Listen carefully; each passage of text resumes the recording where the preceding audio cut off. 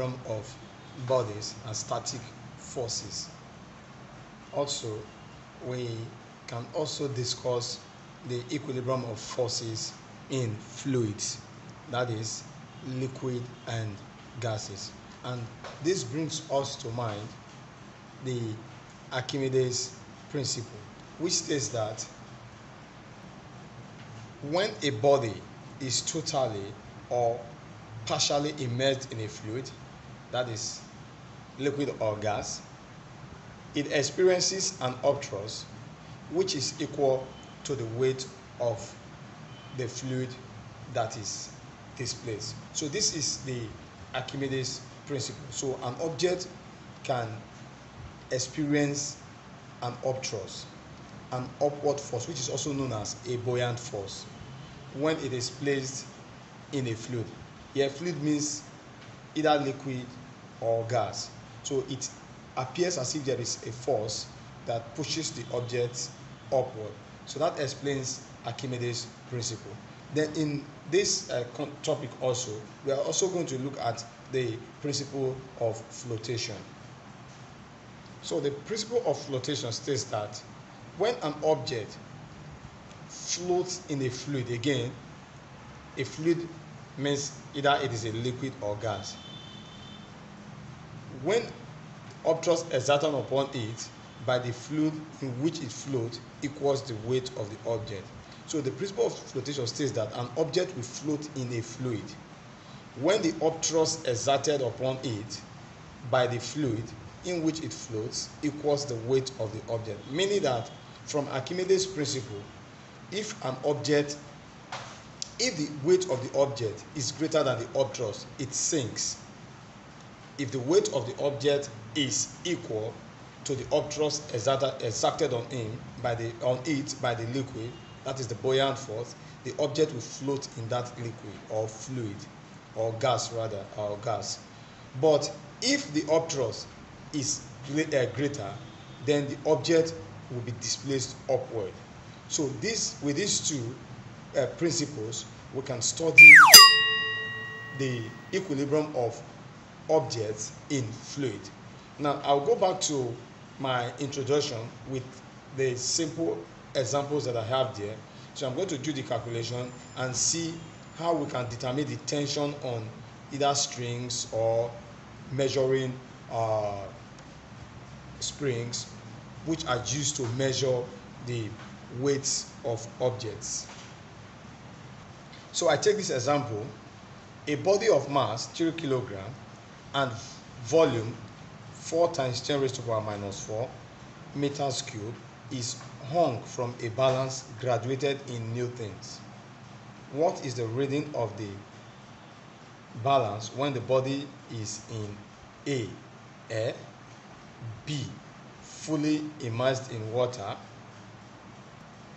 C, 1/3 immersed in water, that is 1/3 of its volume immersed in water, and D, fully immersed in paraffin.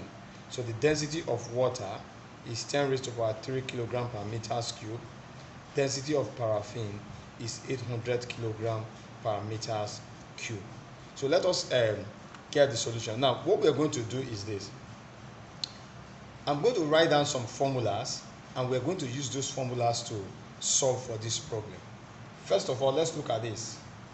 So the upthrust, or the buoyant force exerted on the solid, is equal to the density of the liquid times the volume of the solid times acceleration due to gravity. In this class, I'm going to be using the acceleration due to gravity to be equal to 10 meters per second square. So that's what we're going to be using for this, the approximated value of 10 meters per second square. So to get the weight in air, so that's the upthrust. Again, we are going to have this. So upthrust is equal to weight in air, which I'm going to call W1, minus weight in liquid, which is W2. So the weight in liquid is also referred to as the apparent weight of the solid in the liquid. So you can see that we have two formulas to calculate upthrust. Upthrust is equal to density of liquid times volume of solid times acceleration due to gravity. And again, upthrust is equal to weight in air, which I'm going to refer to as W1 here, minus weight in liquid, which is I'm going to also refer to as W2, or the apparent weight. So the other name of this, of the weight in air, is the apparent weight.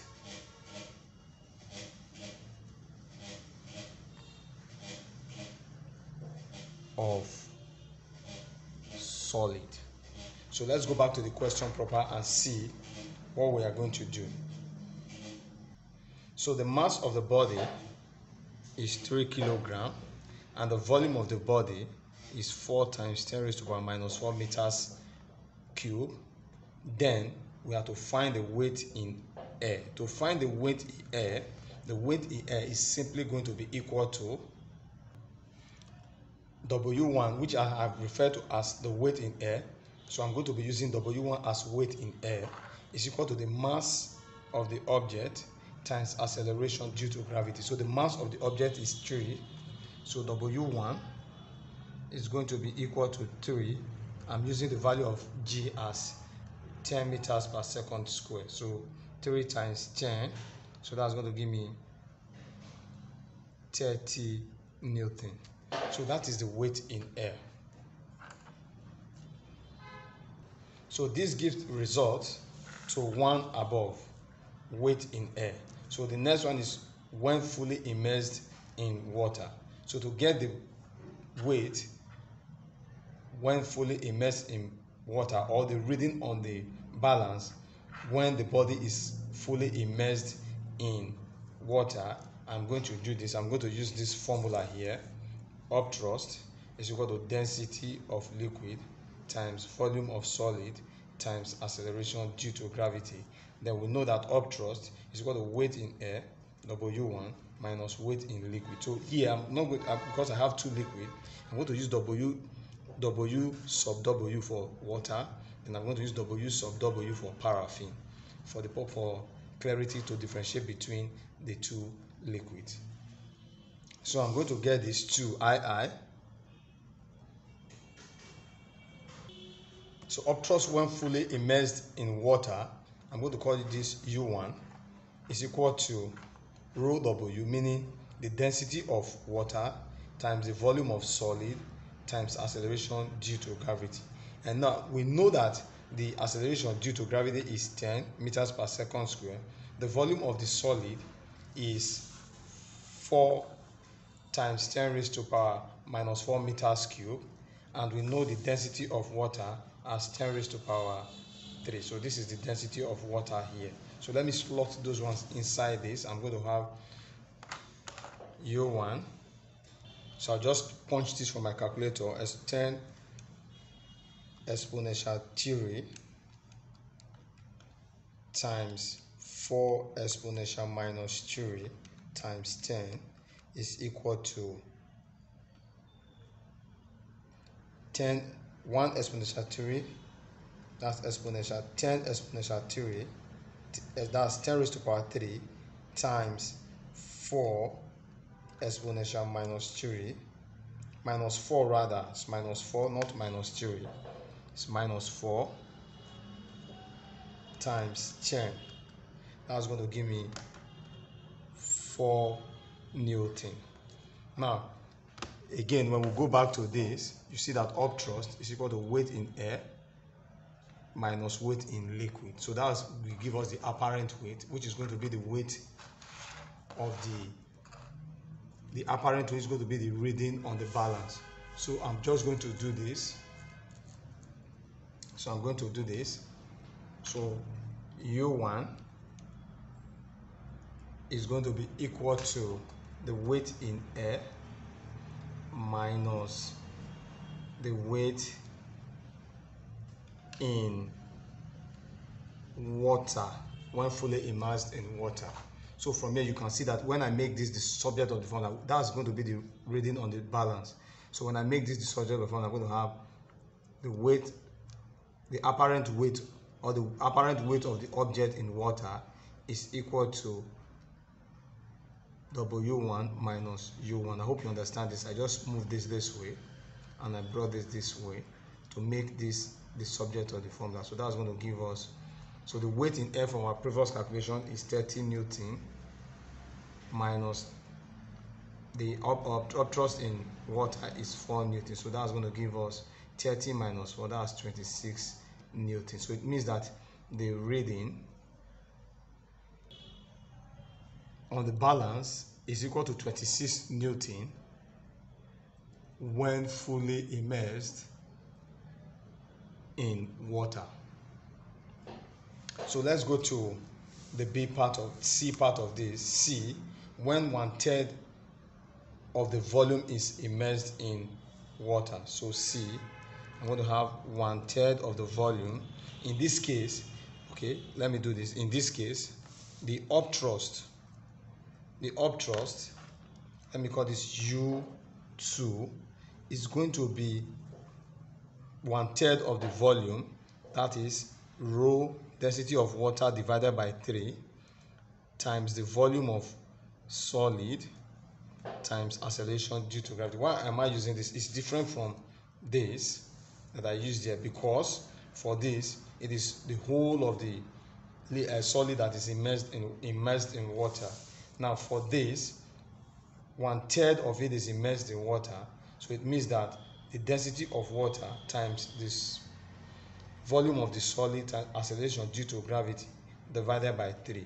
Assuming it was 3/4 that was immersed in the liquid, it's going to be 3 times rho W times Vs times G divided by 4, assuming it was 3/4. Assuming it was 1/5, so you're going to divide by 5.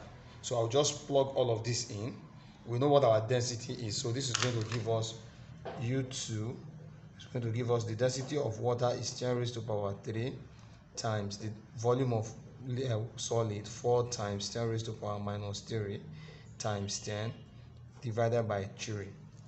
So apparently my answer is going to be, my previous answer when I did the numerator here was 4. So I have to divide 4 by 3, or you can just multiply all of this out. So 4 divided by 3, that's 1.33 Newton. Remember, this is the upthrust. Again, so to get the weight, let me call this W, weight of water to when immersed in this thing. So it's going to give me what? The weight in liquid, the weight in air minus upthrust in liquid. I do not have to start it from here again, since I've already made this the subject of one. So I just slot that into this. So this is going to give me the weight in air is 30 rather. Sorry for that, 30. Okay, it's going to be 30 minus the upthrust 1.33. So that's going to give me 30 minus 1.33. That's going to give me 28.67 Newton. So again, the reading on the balance is 28.67 Newton when 1/3 of the volume is immersed in water. And finally, let's go to this.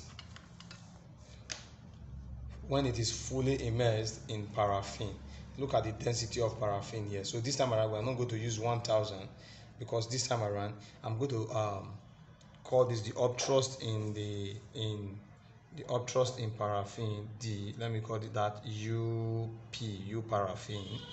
So that's going to give us equal to the density of paraffin rho P times the volume of solid times acceleration due to gravity. So the upthrust exerted on the solid by paraffin is equal to the density of paraffin. The density of paraffin is 800 kilogram per meters cube. So I have 800 times the density of the volume of the solid, which is 4 times 10 raised to power minus 4. So I have 4 times 10 raised to power minus 4 times G, which is acceleration due to gravity. Remember, I'm using the approximated value. So work this out. 800 times 4 exponential minus 4 times 10. That will give me 3.2 Newton. You can actually work this out easily by doing this. 8 times 4 is 32. Then you have 10 raised to power 2 these two zeros here. So we have 10 raised to the power 2 minus 4 plus 2 is minus 2 plus 1, that is minus 1. And remember I have 32, so I have to move it backward by 1, so I have 3.2 Newton. So that's the upthrust. So the reading on the spring balance, let me call that W paraffin, is now going to be equal to the upthrust, the weight in air, which I use as W1, minus the upthrust exerted by paraffin on the solid. So that's going to give us